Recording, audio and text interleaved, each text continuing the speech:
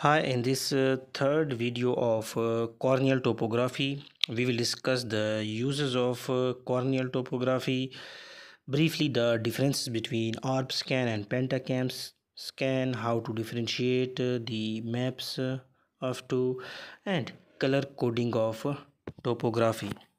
I will start with the uses of corneal topography and tomography.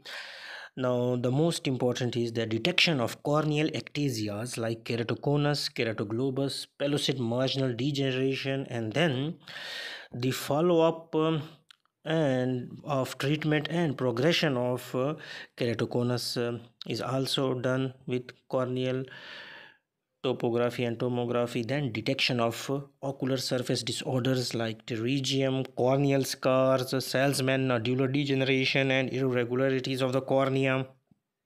Selection of candidate for refractive surgery as well as corneal cross linkages.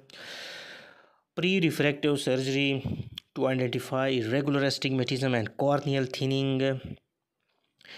IOL selection, especially phakic intraocular lens with anterior chamber depth measurement, post-refractive surgery to see ectasia, to guide suture removal or placement or corneal relaxing incisions, post-keratoplasty astigmatism evaluation and management, orbscan.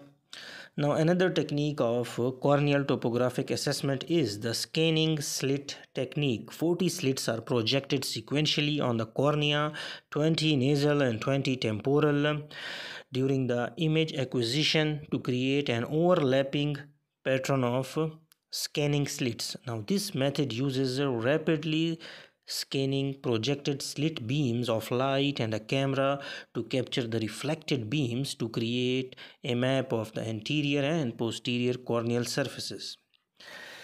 So that is orb scan. Orb scan uses a scanning slit technique, whereas pentacam uses a chamfer rotating cam technique. So the last technique in which we use a rotating camera that enables us to catch both anterior and posterior surfaces of the cornea, that is chamfer imaging technique to photograph corneal cross sections illuminated by slit beams at different angles. So that's the pentacam. And if you use a dual chamfer rotating cam, then that is Galilei. Now look at the diagram. This is colored printout of orb scan. The values are in the center in the orb scan. Anterior and posterior elevation maps are superior, whereas axial and thickness maps are shown inferior. Whereas if you compare it with pentacam, values are on the left side, axial map top left, anterior elevation map top right, posterior elevation bottom right, and pachymetry bottom left. So with these differences you can identify clearly, and then the appearance as well. In pentacam full cornea is shown, whereas in orb scan not full cornea, periphery is not that much shown.